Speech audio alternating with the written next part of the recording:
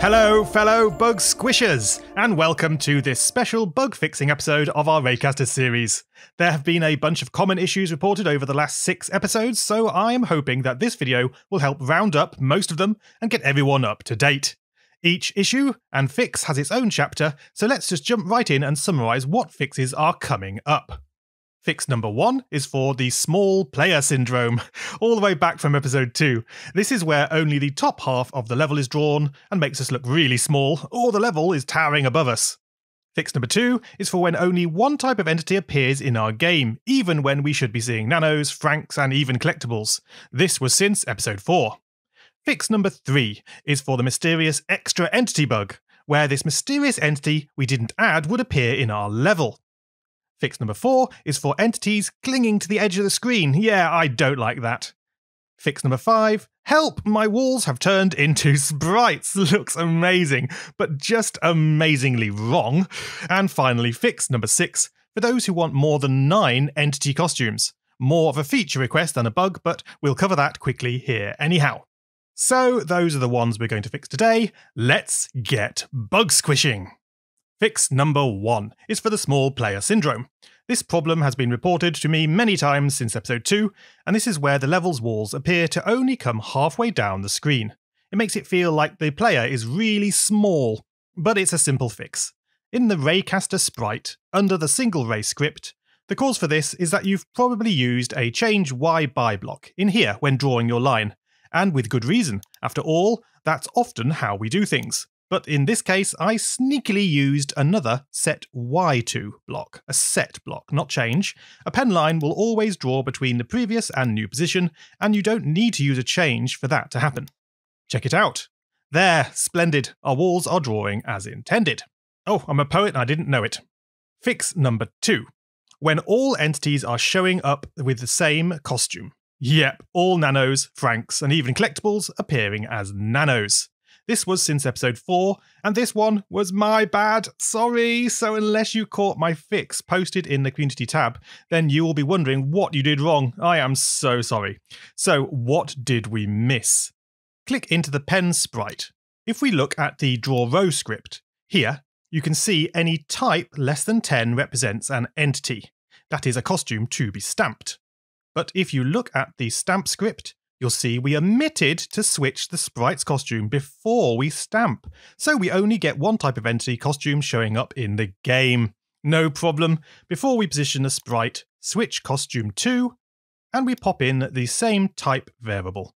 Smashing the green flag, and there you go. So simple. You can see the collectibles, nanos, and franks are now all present and correct.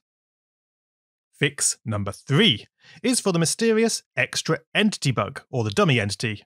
Some of you have noticed a mysterious entity showing up in your game and it doesn't move, and it can be seen to switch costumes erratically. Yes, there it is. Can you see them? When we coded our entity sorting scripts, we stuffed a blank item, a dummy value, into the list to initialize it. This blank entity was needed to simplify the sorting code. But the blank row is now showing up as a naughty random costume. The fix is just to get Scratch to ignore the blank dummy value. In the pen sprite, add an if to the top of the stamp entity script, checking if the type is the blank value. And if it is, we use a stop this script to avoid painting it to the screen. Testing that now, and the mysterious entity is nowhere to be found. Great stuff. So on to fix number 4. This is for when entities cling to the edge of the screen.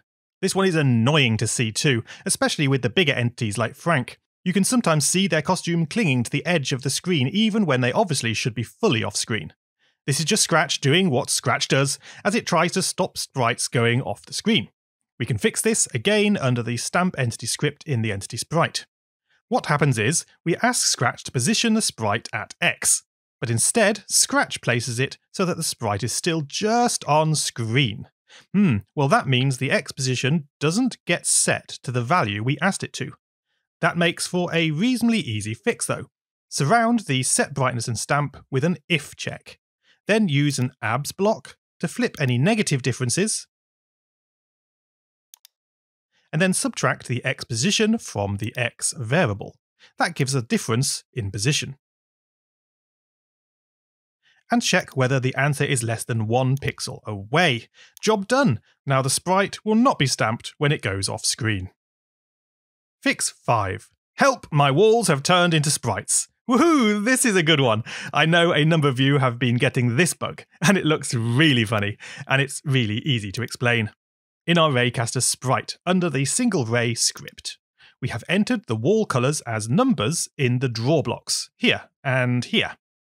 Now, if you've used any number less than 10, then I'm afraid, rather than being a nice red colour as you probably intended, we get entities appearing instead.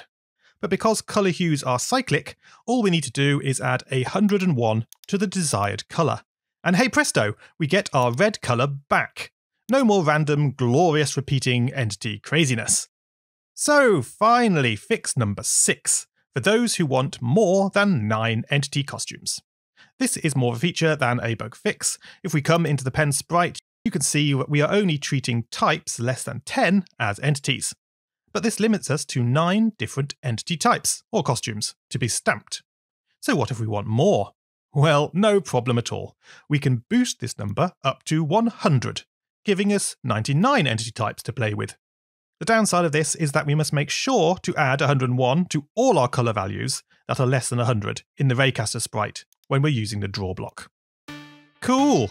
Well, that's all the fixes at this time. I'll watch the comments and try to pick up any other issues that come up a lot. But for now, get yourselves up to date because the official episode 7 is also in production and will be out shortly. I'm so excited for it. We're finally getting texture mapped walls into our Raycasters. Amazing! Come on! If you are as excited as me and want to catch it before everyone else, then do consider joining the Early Access membership. Not only do you get great perks and early access to my videos, but doing so also directly supports this channel and helps me to make more of these awesome videos, so win-win! Please smash the like button if you've enjoyed this video or want to keep this series going, and I'll see you all very soon. Have a great week ahead and scratch on, guys!